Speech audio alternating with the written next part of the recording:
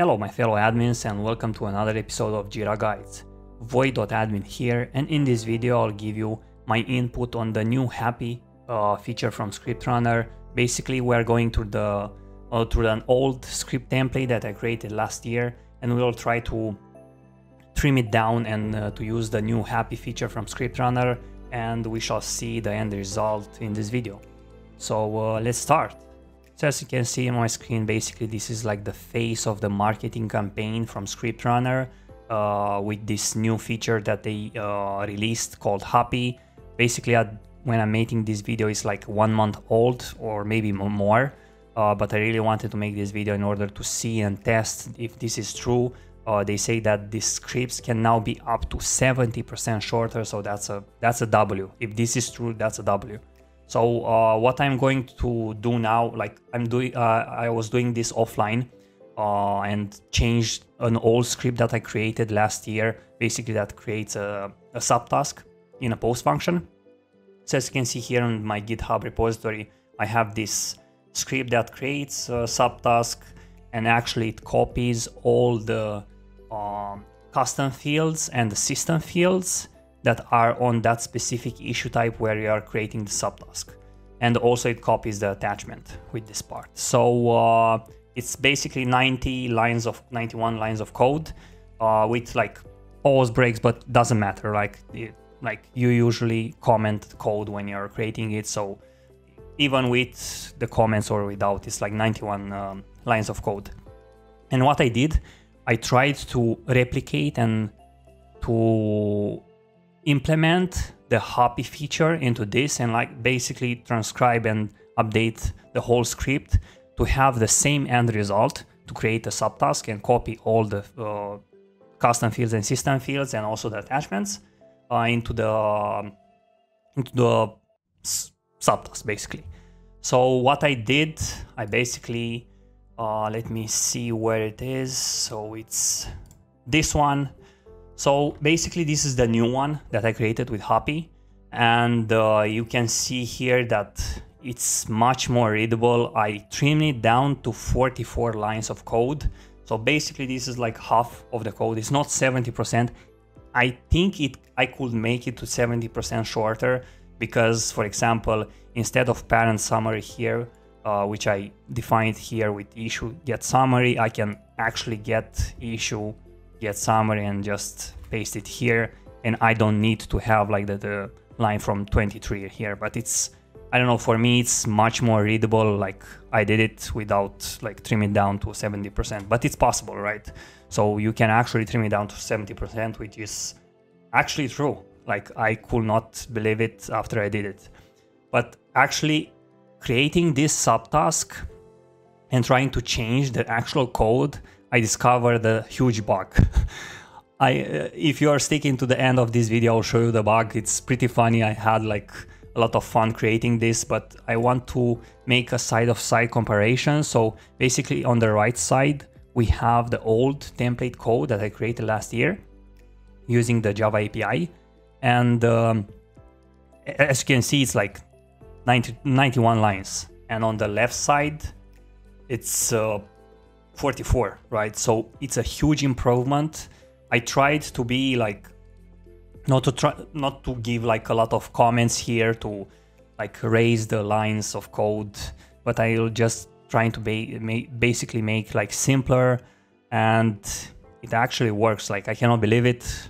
Like this is huge W for ScriptRunner. Like we all know why they implement this, like with all these things with automation where you can do so many things only from the UI and not caring about the groovy or anything. Like not all the people are experts in groovy, and they just want to make this simpler for like any Jira administrator, and to be much easier for any Jira administrator to create basically these automations in workflows or any kind of I'm guessing how this will work in behaviors. I'm guessing like this is the same. I will try basically to see how this is working. But yeah, ScriptRunner HAPI new feature, it's good or bad? I think it's the W. So I think it's good. I think they will actually update this feature, and I don't know, like I actually discovered a bug. Maybe there are like, I know that the ScriptRunner team is aware of these bugs, so I think they are like constantly fixing those bugs and also adding more features. So I think with this issue create, and also you have you can search by JQL. So basically you have a lot of things here. If you're checking the HAPI documentation, you have a bunch of stuff, but I think they will go further and they will raise the bar up and just basically try to make it better and to be much more human readable and to get away of this Java API as much as possible, in order for all the people that are working with Jira, all the Jira administrator can be able actually to use ScriptRunner. So this is huge W. I will actually update in my GitHub repository with the HAPI version of this script, so you all have it, so you can all use it. But before we close the video, like I give my input. This HAPI, it's a huge W. I really like it. I guess that it goes into the right direction. And oh, let me test how the subtask is working. So I have this create subtask. So basically this is a transition. So behind this transition there is a post function. So that was the post function with the new code.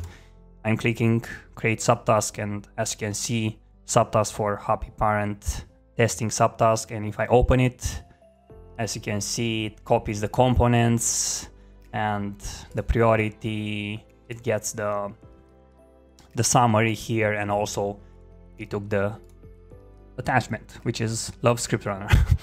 Yeah, so I don't know. Before I'm closing this video, I also want to show the bug, because I promised, right?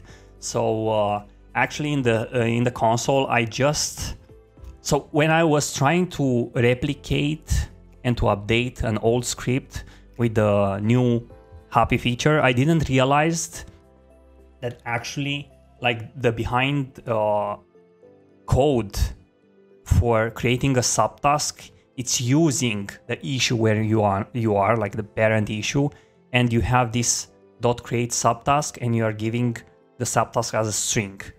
But I thought that it actually like it's like the simple one where you're creating in the console, you're giving like you're creating a task or an epic, and you're just you need to give the project key and the issue type name, which is like defined above here. And I didn't realize. And for example, now I have the exact same code that I have on the post function, and on the same issue key. So if I try now to run this, I get an error, right? And the error says that the issue type is a subtask, but parent issue key or ID is not specified. So I thought, okay, so this is like a bug from them, like why this is not working, because it doesn't make any sense. And I actually got through the documentation, and they had some examples there, and I found out that there is this create subtask, which I wasn't aware. But I actually tried to go further and actually break it, right? Because instead of issue type name, which is subtask, I just change it with, so if I'm typing here, as you can see, it also gives you like the issue types that you have in this project here. So I will actually choose epic. So I have right now the project key, which is creating like an epic in this project key. And I set the reporter, assignee, and so on, components, custom field value. Oh, and I actually need to set, so you can see now live, the epic name, which is a string. And I will set it to just the parent summary. So I will set it to the parent summary, so you can see how in live this is working.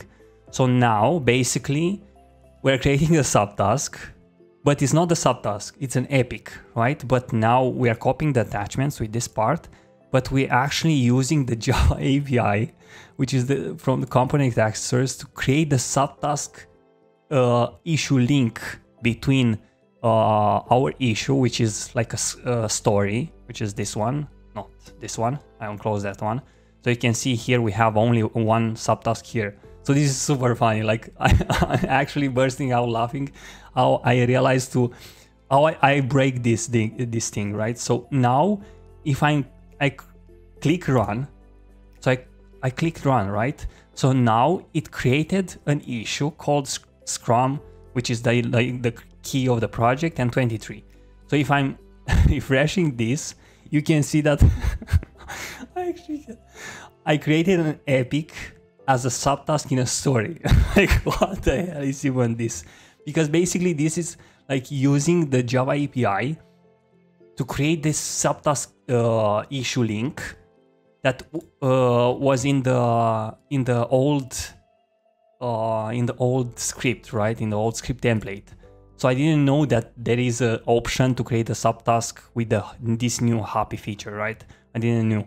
So I got this error, and now I basically can create like a subtask as any issue type. So I can actually change this. Let me change it to a task, right? So this is so funny, man. I cannot. So right now, basically, I'm commenting this because we don't have an epic name in task. So if I run this, it actually creates an issue. Jesus Christ. Because you cannot, if you're using the UI, I don't know if this was happening in the past. I didn't test it, but I don't think so.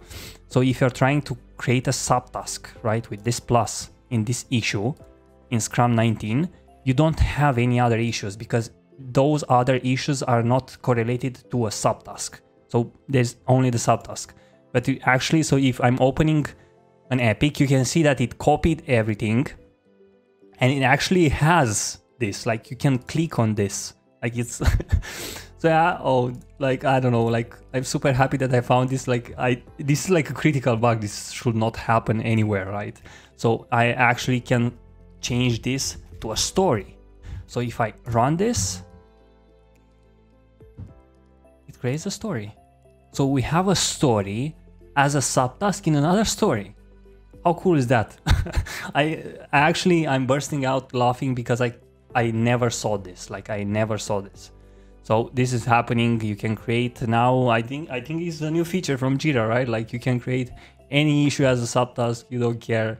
Like I know that maybe they are aware of this bug. I don't know. I'm basically speechless. Like that I discovered this, but yeah, I hope that you you laughed with me about this. Like this is so, I know it's so random, it's super random, but I just wanted to make this video in order to give myself like a feedback of this new feature from ScriptRunner. I'm super happy.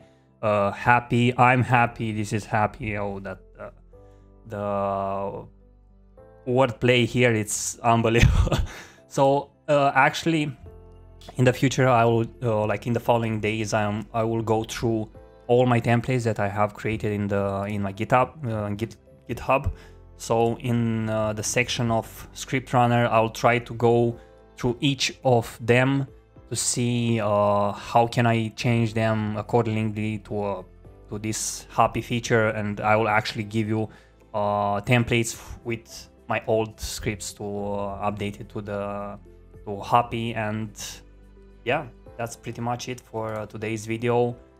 I hope this was a good video for you and you have like a nice information. If you have any questions related to this video, any other topic regarding Jira ScriptRunner, you can find me on Discord. You can see the link to my Discord every time in each of my videos. You can actually post a comment below. And yeah, that's pretty much it. Don't forget to like the video if you like it. Press the subscribe button, and I see you in the next video. Peace!